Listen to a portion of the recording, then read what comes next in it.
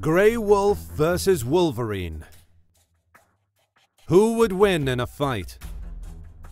Both Grey Wolf and Wolverine are similar-looking species, and it would be difficult to know who will win the fight between a Wolverine and a Grey Wolf.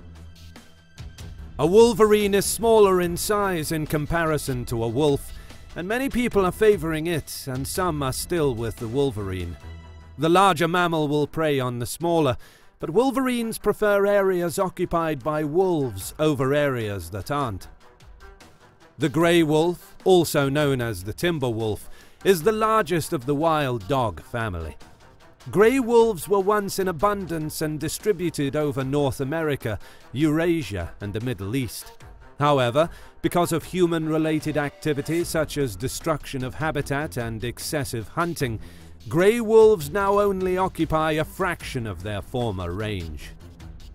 Due to its close resemblance to the bear and the wolf, a Wolverine is often incorrectly thought to belong to the same family as the wolf. A Wolverine belongs to the weasel family, and it is known to be the largest among the land-dwelling species of that family. It is sometimes called a glutton or skunk bear, and has close resemblance to a small bear.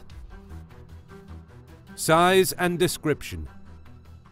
Keen senses, large canine teeth, powerful jaws, and the ability to pursue prey at 37 miles per hour equip the Grey Wolf well for a predatory way of life. A typical northern male may be about 6.6 feet long, including the bushy half-meter long tail. Standing 30 inches tall at the shoulder, it weighs about 100 pounds, but weight ranges from 31 to 143 pounds, depending on the geographic area. Females average about 20% smaller than males. Fur on the upper body, though usually grey, may be brown, reddish, black or whitish, while the underparts and legs are usually yellow-white. Light-coloured wolves are common in Arctic regions.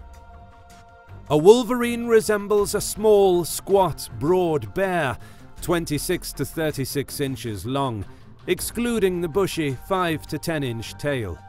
Shoulder height is 14 to 18 inches, and weight is 20 to 26 pounds. The legs are short, somewhat bowed. The soles hairy. The semi-retractable claws long and sharp. The ears short. And the teeth strong. The coarse, long-haired coat is blackish-brown with a light brown stripe extending from each side of the neck along the body to the base of the tail. The animal has anal glands that secrete an unpleasant-smelling fluid. Range and habitat. The historic range of the Grey Wolf covered over 2/3 of the United States. Today, Grey Wolves have populations in Alaska, northern Michigan, northern Wisconsin, western Montana, northern Idaho, northeast Oregon, and the Yellowstone area of Wyoming. Mexican wolves, a subspecies of the Grey Wolf, were reintroduced to protected parkland in eastern Arizona and southwest New Mexico.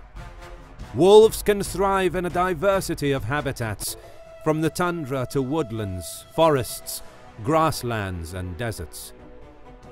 Wolverines are found across the northern hemisphere in Arctic and subarctic regions. They are most common in Alaska, northern Canada, Fennoscandia, Siberia, other areas of Russia, Mongolia and China. In recent times, they have been found as far south as the northern United States. Some individuals have been spotted in Michigan, Idaho, Montana, Wyoming, Oregon, Washington, and California. These mammals are kings of the cold. They are found in Arctic tundras, alpine regions, and boreal forests in the northern hemisphere. These animals are frequently found in rocky and mountainous regions, and they are very skilled climbers. Some individuals have been spotted farther south in subarctic regions. Diet. Wolves are carnivores. They prefer to eat large hoofed mammals such as deer, elk, bison, and moose. They also hunt smaller mammals such as beavers, rodents, and hares. Adults can eat 20 pounds of meat in a single meal. Wolves can go longer than a week without eating, with one known case of a wolf surviving for 17 days without food. Their canines, or fangs, measure around 2.5 inches long, and they also have large molars for crushing and grinding bones. Wolverines eat bird eggs, berries, and any animal they can kill. If live prey is unavailable, they will feed up on carrion. This aggressive scavenger will challenge cougars and wolves for their prey. It has also been known to kill prey as large as a moose. Wolverines have a keen sense of smell. They can smell prey 20 feet under the snow. They will dig down into burrows and kill hibernating animals. They have strong jaws and teeth and can crush a carcass and munch right through the bone. They have been known to eat the bones and teeth of their prey. Behavior. Grey wolves live in packs, which have complex social structures that include the breeding adult pair, the alpha male and female, and their offspring. Wolves communicate through body language, scent marking, barking, growling, and howling. Much of their communication is about reinforcing the social hierarchy of the pack. When a wolf wants to show that it is submissive to another wolf, it will crouch, whimper, tuck in its tail, lick the other wolf's mouth, or roll over on its back. When a wolf wants to challenge another wolf, it will growl or lay its ears back on its head. A playful wolf dances and bows.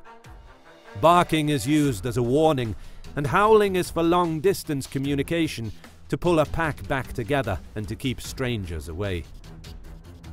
The wolverine is a solitary animal who usually travels alone except for the breeding season. Individual wolverines may travel 15 miles in a day in search of food.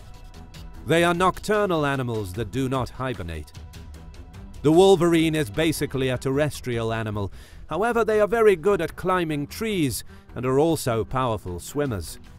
Male wolverines use scent glands to mark their territories. However, they share them with several females and are believed to be polygamous. This requirement for large territories brings wolverines into conflict with human development. Who will win the fight? Many people want to find out who will win the fight between a grey wolf and a wolverine. A wolverine is a very fierce animal with a reputation for ferocity and strength that is not proportional to its size. A wolverine is armed with strong jaws and powerful claws through which they can kill even larger prey. On the other hand, the grey wolf is bigger, but its disadvantage is that it lives in a pack. And why is this a disadvantage? Because I tend to believe that the wolf is accustomed to being always supported by his teammates. So, in a one-on-one fight, my vote goes to the wolverine because of its ability to suffocate the larger prey. I have read stories of wolverines in which a wolverine killed a bear. So it is not difficult for a wolverine to kill a grey wolf. Although a grey wolf is larger in size, but still a wolverine would win the fight. Now I'm waiting for your opinion. That's all for today. Thank you so much for watching, and please don't forget to subscribe and hit the bell button.